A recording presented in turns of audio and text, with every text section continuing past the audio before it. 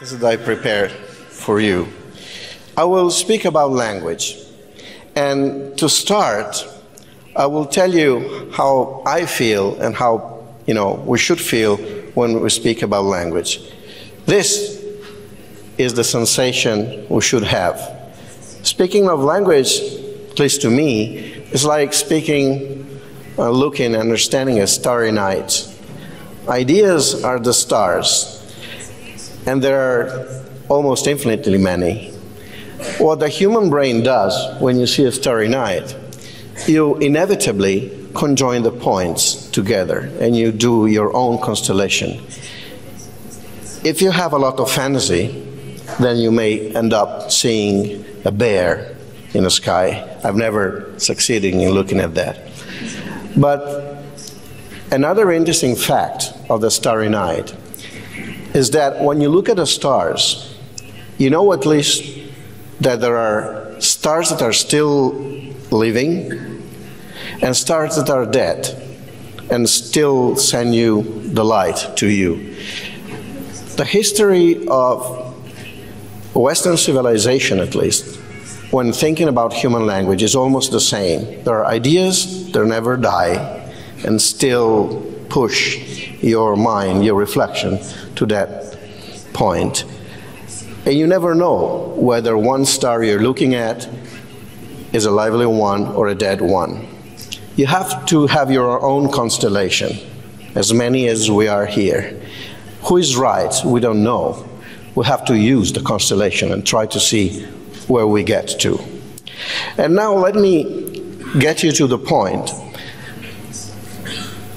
There is a new challenge that everybody is facing in the world nowadays that starts from what we already know about language.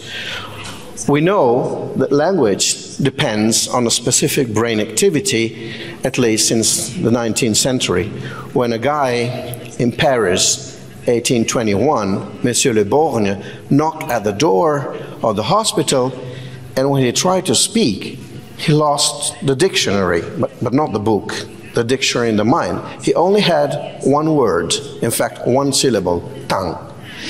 And so he was kept in the hospital. They gave him the name Tantan, and he was only speaking with single words. So to say, che ore sono, he would have said, tan tan tan tan, of course, with no possibility to understand. Then the disease of this person got worse and worse.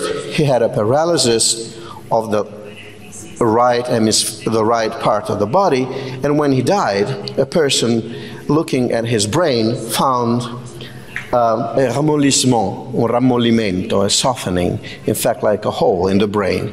And this is Tantan's brain. The person who did the autopsy is the well-known, famous Dr. Broca, and the area here is called Broca's area. What is the new challenge we're facing? We are now asking whether the specific rules of language are also controlled by the brain or not. Of course, language is a universe. With language you can cry, you can pray, you can love, you can joke, you can do whatever you like. And then language is made of sound, of gestures, of music. The aspect of language that I'm interested in, and I think there is a good reason for that, is syntax. Syntax is the capacity to put the words in the correct order. This is not a new idea. In fact, the idea that syntax is the fingerprints of human language, for example, was stated by Steve Anderson, the head of the American Linguistics Society, when he said, the communication systems of all other known animals, that is, we are animals, are based on limited fixed sets of discrete messages, and one that cannot be expanded by combining elements to form new and different messages. This seems to be brand new, but in fact, it was exactly the same thing that Descartes said in his method. Now, is it true? Aren't there animals who can, put together words in the correct order to communicate thought? I mean, science, of course, always gets through the correct generalization. Are all apples falling down? There is a famous joke that said that no, yes, all apples fall down because those who fold up are extinct.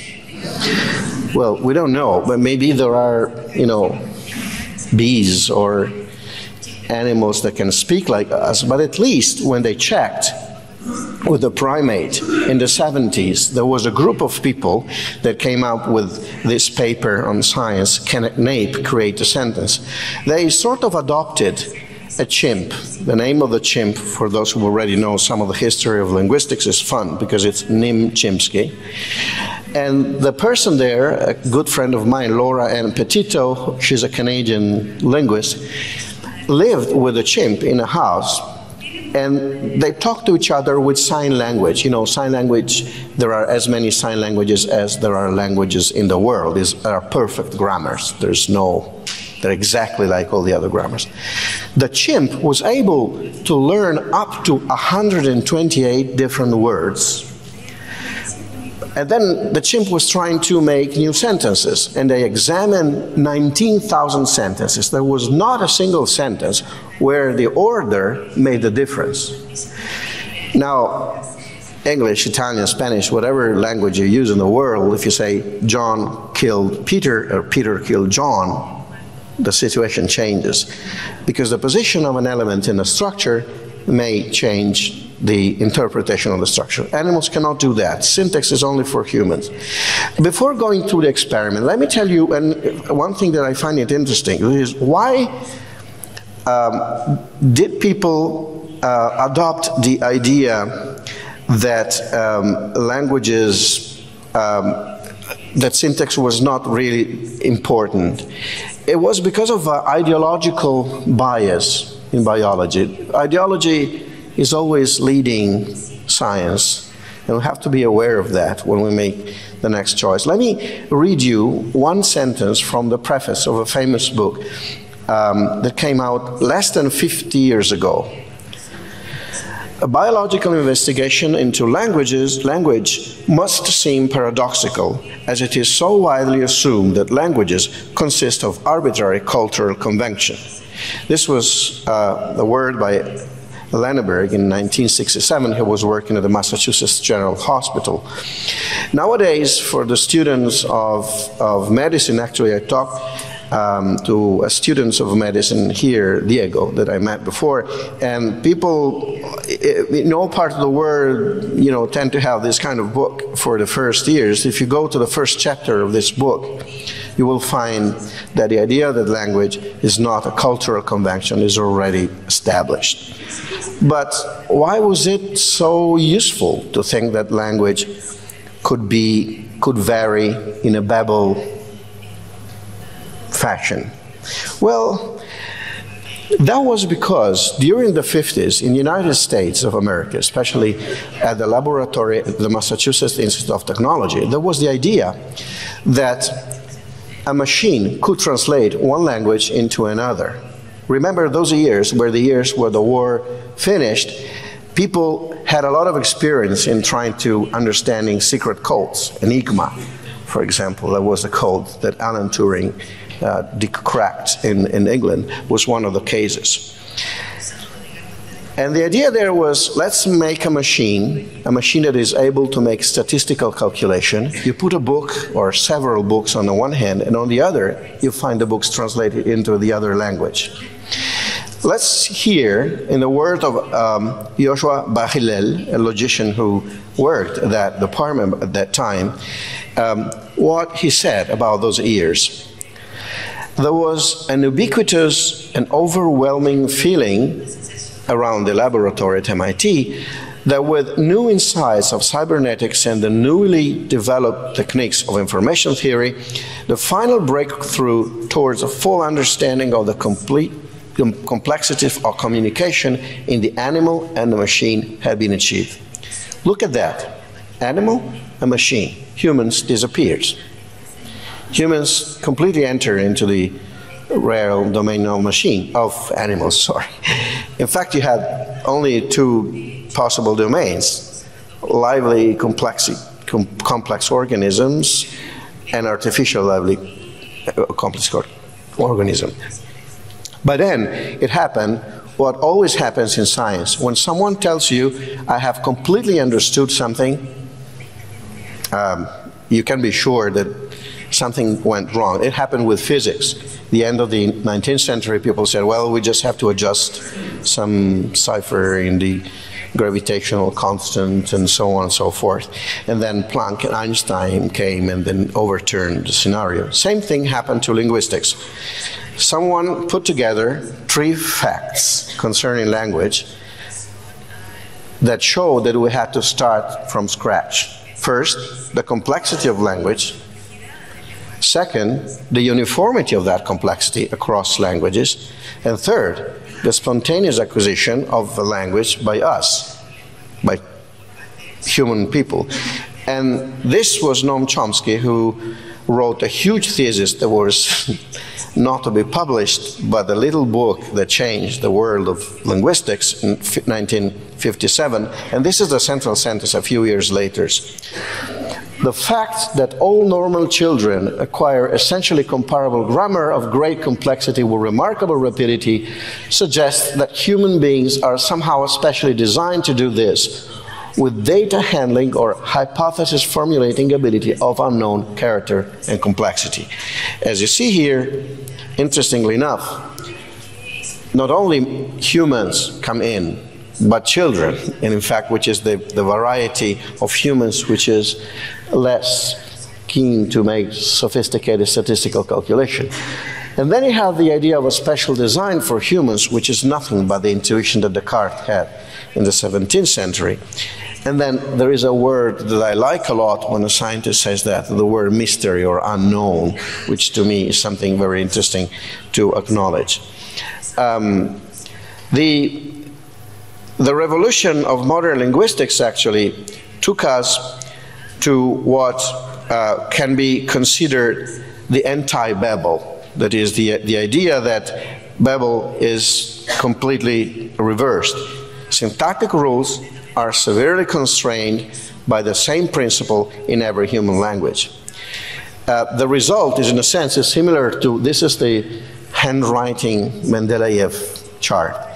The very idea is that, as it happened in physics, where you have different elements that are nothing but the combination of the same bricks in different amounts and different positions, there should be like a periodic table of human languages, something where the rules, the syntactic rules, I'm only talking about syntax, can be generated by a recombination of same elements.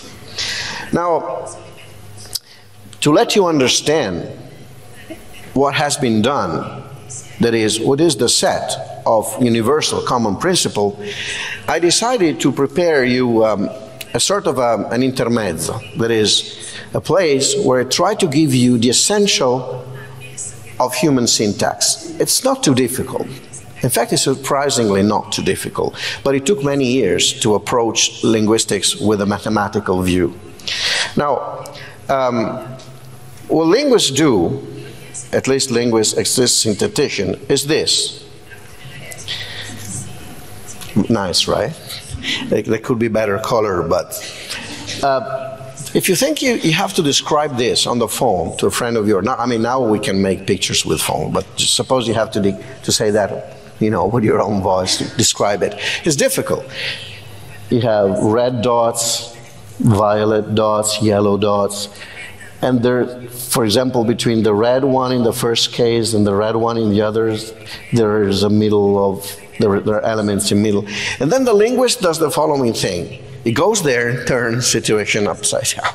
So what we try to do is to unveil the hidden connection between words that prima facie, when you observe the surface of things, don't show up.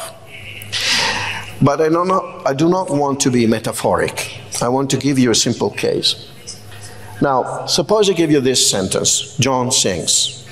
Perfect sentence. A noun, a verb, a subject, a predicate, a singular, and a singular.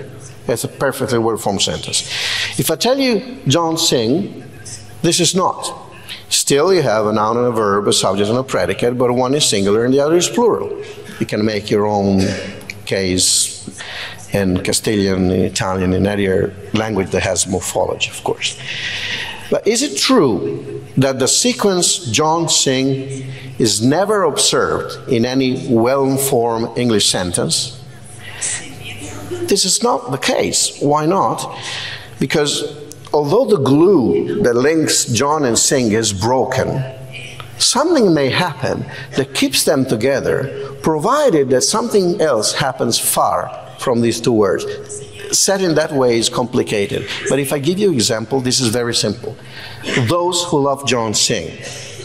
Still, John and sing are one after the other, but they are perfect now. Why is it so? Because we can actually understand that the sequence is completely different. In one case is a single sentence, in the other, John belongs to another sentence, and the full sentence contains that sentence.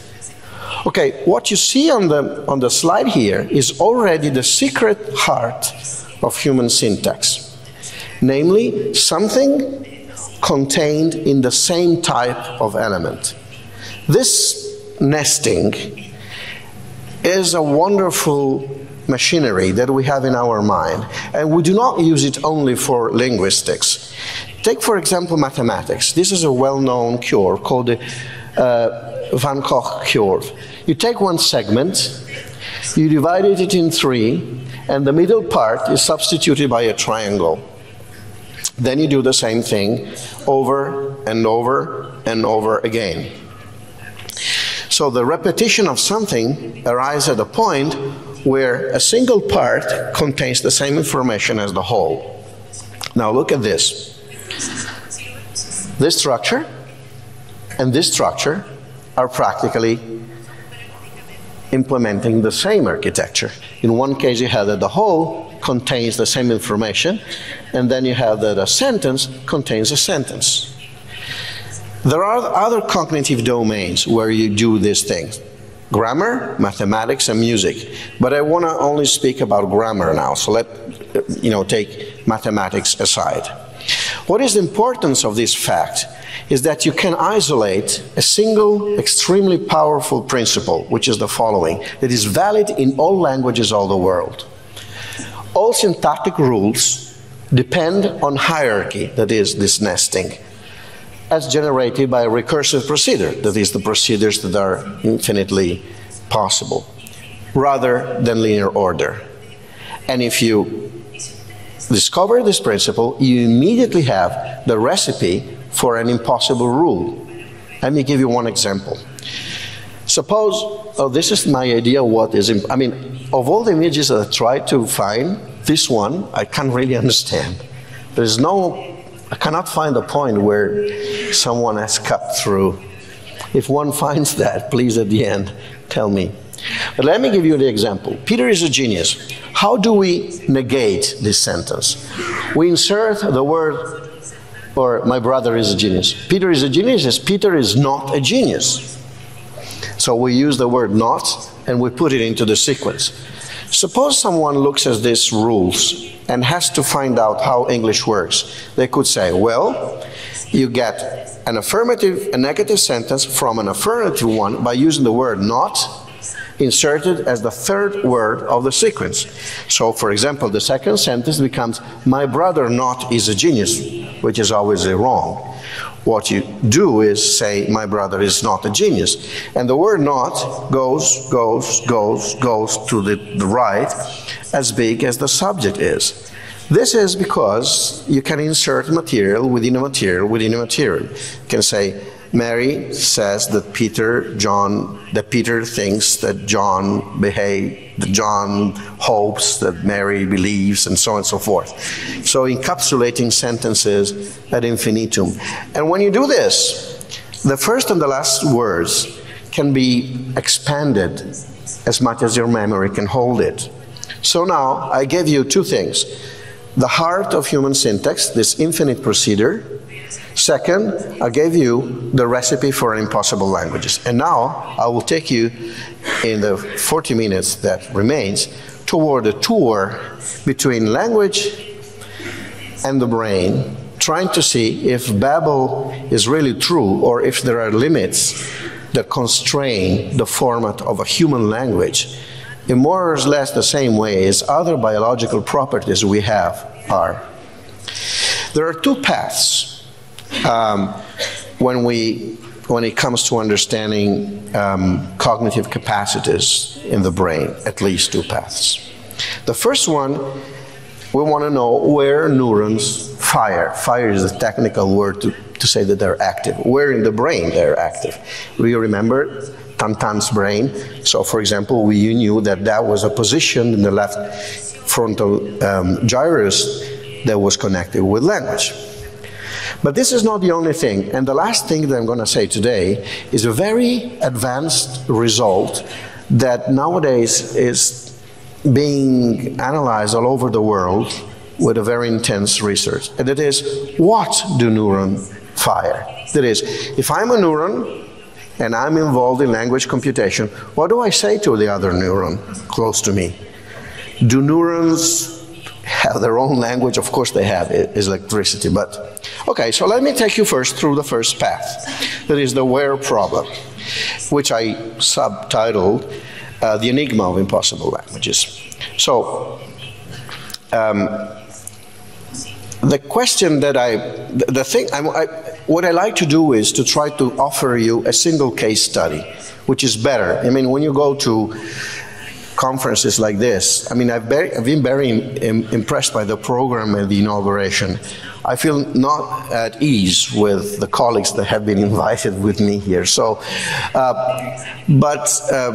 what I decided to do is, rather than give you a systematic ex cathedra interpretation of things, give you a couple of case studies so that anyone should be able to formulate new questions. So the question I would like to start with is the following. Why aren't conceivable syntactic rules realized in the languages of the world? That is, why aren't there languages where not can be inserted as a third word? Why is it there nesting? Remember the sentence that I was reading in the first part of the talk. That is, this question amounts to asking whether this is due to a conventional, arbitrary cultural artifact, or whether it is related to the neurobiology of the brain structure. And remember, again, once more, I'm talking about syntactic rules. Well, there could be a very simple-minded answer. That is, the paleontological explanation. One could say, well, one possible and kind of uninteresting explanation is to assume that similarities are the consequence of the common origin of humans. That is, this map is valid. It's interesting, this map, because now, for the first time, I find myself in a point of the map that I always alluded to when I give talks around. I'm in Chile, finally. So you see there, this is a map that was distributed at the New York Museum of Natural History. It's already old, because nowadays the date has been lowered. So it says we are all cousins. Even if at Christmas time we don't meet so many people, we were all born by a couple in Africa, in Western Africa, and then we migrated all over the world, reaching Australia and Chile as the last stops of this very long, fantastic train. And one possibility could be the following. The first language did have nesting. All the other languages are created by similarity to the first one, so they inherit the property, and so you don't find any non-nesting languages. Well, if that is true, I mean, this is the fact. But of course, there could be another possibility. And the other possibility is to explore how the brain reacts to languages which are impossible. And now by impossible, I mean that do not include the nesting structures. Actually, what we do is we do the same thing as linguists have all done during the centuries, with the only difference that although comparison has been the paradigmatic method, nowadays the new strategy is to test the brain reaction to possible, that is hierarchical nesting, versus impossible, linear syntactic rules. I had the, the fortune to do 3 experiments with 3 different groups of people. One was done in Zurich, in Switzerland, and Marco Tetamante, a younger colleague of mine, was the one who implemented the experiment in 2001. The other one was done in Jena and Hamburg in Germany with Maria Cristina Musso, was the one who implemented the experiment.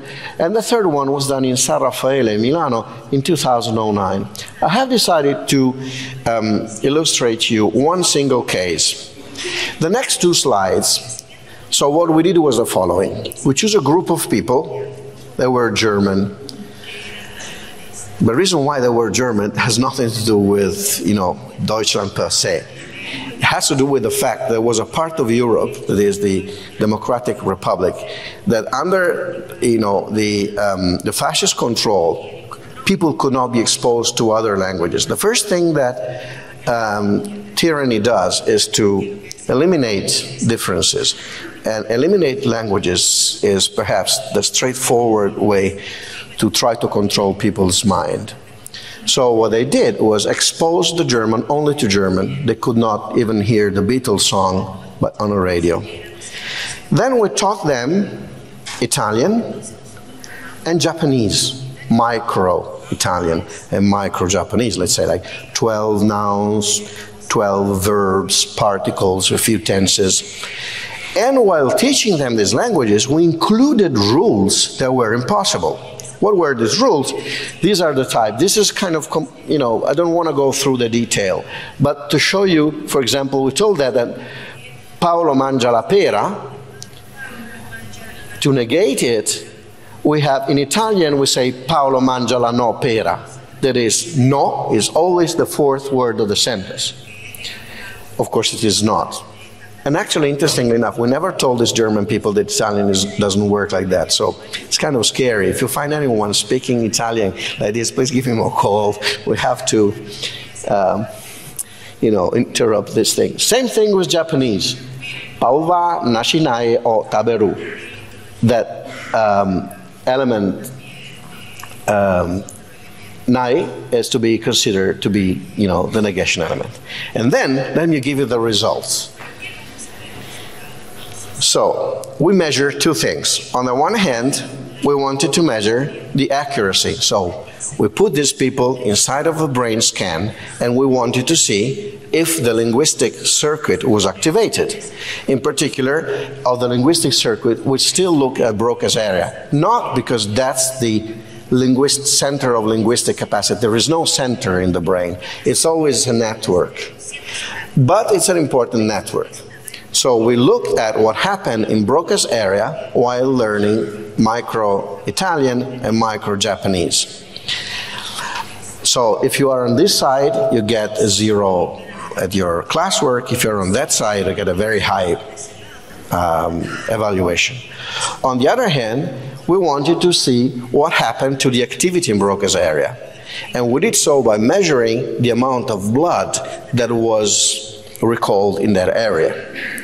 And we got the following results. The first one is perfectly understandable. With possible rules, that is, rules that included nesting, the better you are, the more you have blood called up to Broca's area to make the machinery work. With impossible rules, we obtain the best of all possible results for a neuroscientist. That is, we observed an inversion. The better you get with impossible rules, the less blood circulates and activates Broca's area. So in other terms, the brain already knew what linguists discovered later. That is, that there are certain rules that do not belong to the human grammars that are outside our capacity of computation. It was as if one studied gastronomy. People can eat different things, but we cannot drink gasoline. I mean, not willingly, but maybe we drink it someday. But there is a margin of variation, but there is a boundary. when it comes to digestion, it's very easy to accept. When it comes to language, a syntactic rule, you know, what is at stake there is humanity. I mean, the definition of what a human mind is. So it's more difficult. But at least when it comes to syntax, it was clear one thing, and this is the summary of the word problem. The absence of non-recursive languages cannot be considered a mere historical accident, nor a cultural or conventional fact. This fact must correlate with the functional structure of the human brain, because brain circuits can certainly not be activated on the basis of a cultural convention. That is, you cannot wake up one morning and say, women use left part of the brain, men the right, and on the other day they turn it upside down. I mean, if you look at language from this perspective, a biological perspective, very many questions comes to mind. One pertains to abundance and nature. Since all children can learn any language with no effort in the same amount of time, we must all be endowed with the capacity to learn any language. Any language. That is, in particular, nature gives us many more languages in our mind than we may encounter in our life, or than have ever been realized in the history of the world. Our capacity is to understand languages, not Martian languages. But the amount of languages we can understand is, by large, much greater than the one that appear on the planet. In a biological system, this should not be completely surprising. Why is it so? Because of sneezing. Let me tell you what I mean here. If I talk to a friend of mine, I move the air, and the air goes through the ear and is interpreted. If I sneeze on a friend of mine, first of all, I give, a slap on my face. But then your body has to interpret the sneezing.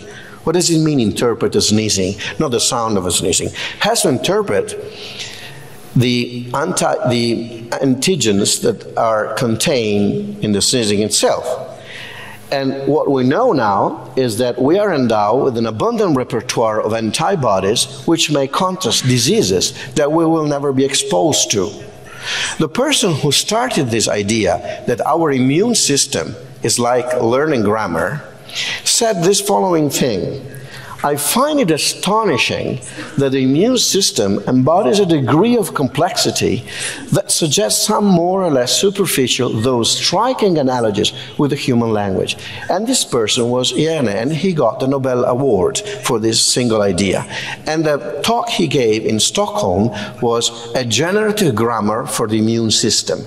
So he said, if Chomsky is right on saying that our brain contains more grammar than we know, then maybe our immune system works in the same way. And it was partially right, and people in Stockholm believed him and gave him this prize. Not that the prizes count a lot. I mean, one can be right without any prize, luckily enough. But it's always nice when someone thinks of what you say. And now let's go to the second part. That is the what problem. Remember, in the first part, what I did was the following. I was asking, what in the brain is activated? And I use a notion that was made by linguists, that is, Babel has boundaries. The boundaries are the format of rules.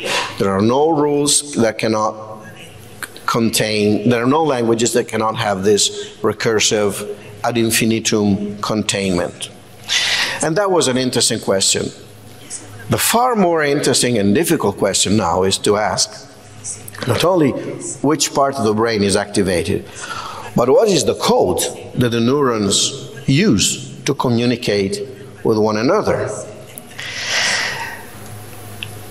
Because what is at stake here is that we want to understand if the format of the grammars that are spoken in the world are the expression of some physical property, of how we are construed. This is a very, very difficult thought. It's a brand new one. I decided to discuss it here today with you because I think that people who attend to this kind of events, like the festival Porto de Ideas de Valparaiso, are people, I mean, if you are here in such a beautiful day, it means that you do care about ideas, really. And so I wanted to share this with you, although its imperfection will be clear. There is a first question I want to ask you. What is language made of? I do this as a trick in first class, first hour to my students. I always ask them, what is language made of? You know, those students who want to show up say, language is made of sounds and meanings. And I say, okay, I mean, what is it made of? And so someone else comes up and say, it's made of syllables and morphemes. No, I really want to know what it's made of. And they get lost. Because I ask them, I want to know what language is made of in the same sense that I'm asking, what is this thing made of? And of course, language is made of two things. There is a communication that is the waves that goes from my mouth. In fact, I have the microphone. Even if I didn't have the microphone, you would hear me. So the microphone is irrelevant. And then there is something that happens from your ear to the brain, which is supposedly not air. I mean, you may have, but. So if you ask what is the stuff language is made of, and you see how PowerPoint evolved. Because from a physical point of view, language consists of waves, air waves, sound outside us, or electric waves, that is the neural activity inside us. To be honest, there is a third kind of wave that is involved. And you're seeing it on the screen, that is writing. Even when language is written, it consists of light, which is also a wave. But let's disregard a writing system and reading, because for two reasons. Because this comes after in the human evolution and comes after in the evolution of children. So language, writing and reading is very interesting, but it comes after the structure of language itself. So you see, when I was a young student, I had to translate a book by Noam Chomsky. It contained one single sentence that to me, I mean, it changed my life. I actually organized an event, a symposium with this single sentence. The sentence was the following. He said, "It is important to be surprised by simple facts." This very gem, in my mind, is perhaps one of the most interesting sentences I've ever heard. Incidentally, last night at the inauguration, I did not understand the entire thing, but there was one single sentence by the poet that was considered there that impressed me a lot. If the death of a child has no sense, then nothing has sense. This is really touching. I mean, there is so much humanity in this single sentence, and this had the same impact on me that this sentence by Noam Chomsky had. And what I do when I do my everyday life in research is try to find the simple things. If I'm surprised or not, it's not up to me to decide. I have to be smart. If I'm not, I'm not. But on the other hand, if you prepare the scenario in that way, the question comes out in a sort of automatic way. Because the question now here is, how similar are the waves, the sound waves and the electric waves corresponding to a certain linguistic expression, you know. So if I say, sono a Valparaiso, you receive the sound, and your brain, the ear, transmits an electric waves that correspond to sono a Valparaiso. Where is the similarity between the two? To understand this, I worked with a totally different team, in this case, neurosurgeons. There is a new frontier in neurolinguistics, in fact, that is based on a possibility. I mean, it's not a nice event, but when people have a brain tumor and they have to be treated, one, you know, the surgeon has to open the skull to extract the tumor. One of the things he does not want to do is to cut part of the brain that contains some path of information, because when the brain is closed, then the patient may not be able to perform that task. So one of the things that was done, and that was done especially by a medical doctor many years ago in Seattle, Ogeman. I will show you the picture of a book, which is very interesting. Is the following thing. You take the patient, you make them sleep, you open the skull, and you open the skull in the position of the brain where you're supposed to get the tumor out. Then you wake him up, and you ask him or her to perform some activity that is connected with the brain, part of the brain that is exposed. In the same time, with a pointer, you touch the surface of the brain, and when by touching a point, the task is interrupted, like for example, giving name to objects. You see a glass, you say glass. You see a window, you say window. If you're touching a point, you say, then you know you cannot cut there, because otherwise the patient will be damaged. But on the other hand, since it is exposed, you can actually measure the electric activity of the brain. So you practically do this thing. You pose a grid over the portion of the brain, and you try to understand the electric activity or the ways that the neurons use to exchange each other the information. Now, to cut a long story short, this is the book that, I don't know if in Britain, this is a book that circulated, The Conversation with Neil's Brain. I have tried to make it translated in Italy, but I did not succeed in that. The brain, I think, the book, I think, was very useful. But then let me tell you what we did. Remember, the basic question is the following.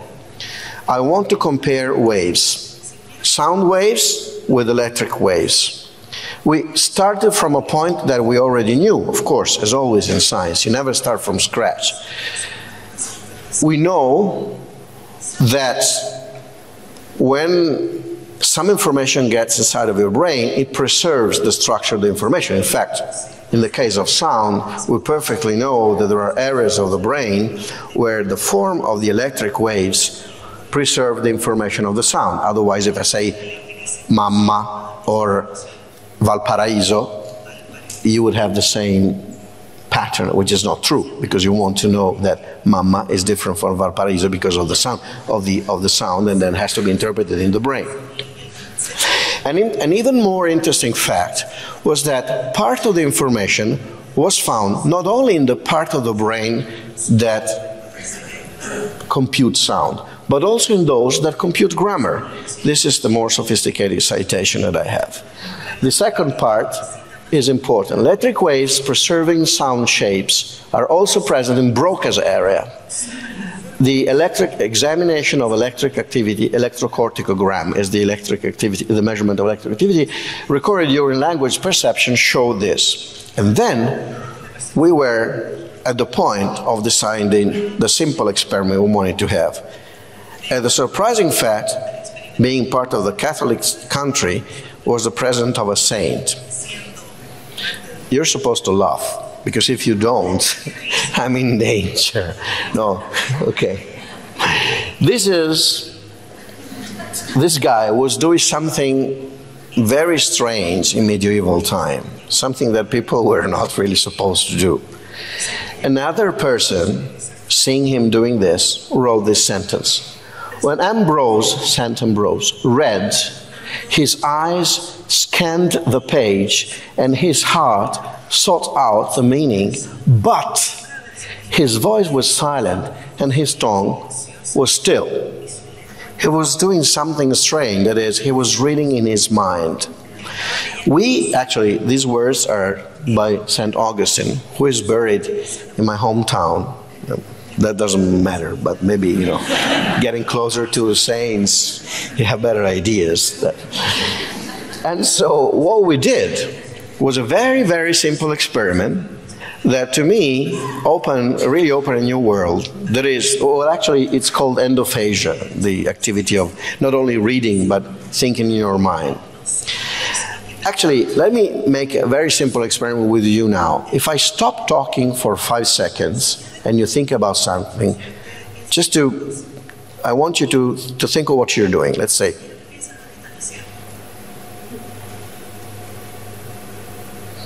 you had thoughts. And while thinking, you not only thought about concepts, you gave them the sound that you would use to communicate to the people around you. Is it necessary? Actually not. We could have been evolved in a way that when we speak in ourselves, we just avoid referring to sound. But it is not. So what we did was the following experiment. Remember, we did the following thing.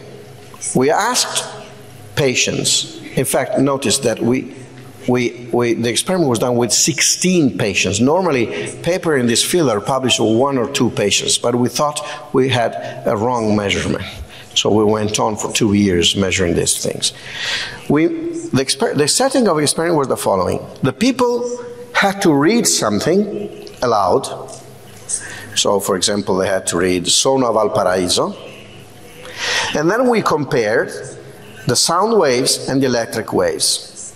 And according to actually what was already discovered, the sound waves and the electric waves were similar. And then we asked them to read that things in their mind without producing any sound. We wanted to be sure, so we put, a microphone all over, myographical apparatuses, and everything to be sure that they were not sub-rehearsing the sound. And then, practically, we wanted to see what happens when the sound stays in. And this is the first graph. It's a complicated mathematics. I don't want you to trust me in terms of a complete bona fide attitude. But I want you to rely on the fact that in mathematics, sometimes the shape of graphs is revealing. So if you look at that thing, this is the shape of the graph when you're reading aloud, and this is the shape of the graph when you're reading silently. The result is that practically the shape of the electric waves when reading silently is the same as when reading aloud. Not in the auditory area, but in Broca's area. In other words, we think there could be a new path for understanding grammar, that is to exploit the fact that sound is anyway exploited to convey the computation that pertains to language. Notice one important thing. One could say, well, maybe you have been wrong about Broca's area. Maybe Broca's area, everything he does is compute something pertaining to sound. And then I put another element in the experiment. We compared the similarity of sound and electricity with single words and with full sentences. Of course, the single word had to be very long, like precipitevolissimevolmente, and a single sentence had to be very short, like arrivo qui, because the number of syllables had to be compared. And what we obtained was a very interesting result. That is, disregarding the nature of this graph, words and sentences behave differently. That is, the correlation between sound and the electric waves is different when it comes to words or when it comes to sentences. In other terms, it's not only sound, it's already grammar that it is there. As a summary of the what problem, we could say, this is the paper that came out in the proceeding of the National Academy of Science in January last year. Knowing that sound information is preserved even when no sound is produced should be exploited to understand the properties of human syntax and build another wall that characterizes the boundaries of Babel that contain all human languages. If we use sound, even when we do not need it, then it would be hardly the case that the sound structure does not have any impact on the structure of grammar. Of course, what we discovered is dangerous, but it's dangerous when you invent a knife. You can use a knife to cut salami, or you kill someone. And it's, you know, it can be used to help patients with language impairment. There could be certain types of patients with certain kind of aphasia where you can actually reach the linguistic content before it is damaged by an apparatus that doesn't work in a proper way. But of course, you can imagine a world with a kind of policy where people can access thoughts that people do not want to reveal. I mean, unless you learn that when you open your brain, you have to, let's say, count from 1 to 100, or, you know, have in your mind, la Vispa Teresa correa tra l'albetta cercando sorpresa. I don't know if you have any Vispa Teresa. They're doing the most amazing work in the job in the world. Yes, yes, yes. Translating the two languages. This is it's a mystery, and you're doing it perfectly. So anyway, this is the always Jekyll-Hyde effect. You can use invention. I mean, scientists should be neutral. Before leaving you, I just want to address another last question. I mean, as I said before, it seems to me that the value of a theory is not in the number of answers that it gives, but the number of questions, of new questions that it allows. Are there new questions if we adopt the idea that languages are biologically structured in a non-metaphorical way? Well, this is a very tricky question. There is one thing that I want to tell you, but before saying that thing, I want to remind you a notion which is circulating in biology, at least it's the work of Stephen Jay Gould, which is very well known. It's the notion of acceptation. Acceptation may be a complicated notion, but I think it is very clear if you look at this. Nature may have things that were designed for some use and that were then used for some other function.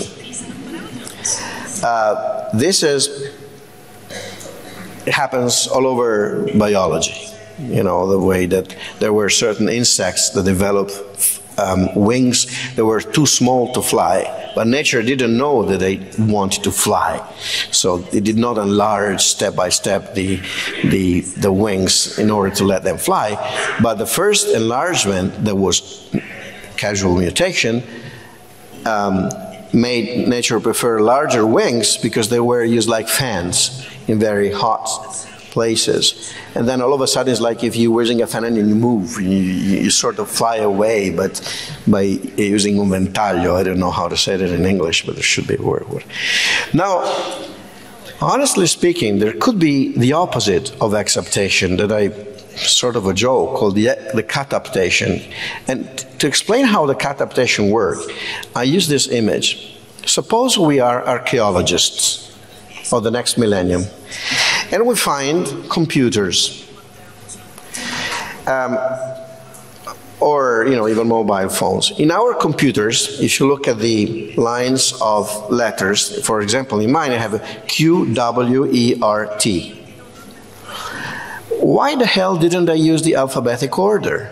Which would be simple. And we understand, we learn alphabet when we're kids, after all. So we already know A, B, C, D, F, G, A, B, C, D. In all languages there is an alphabetic order. Why didn't I use it?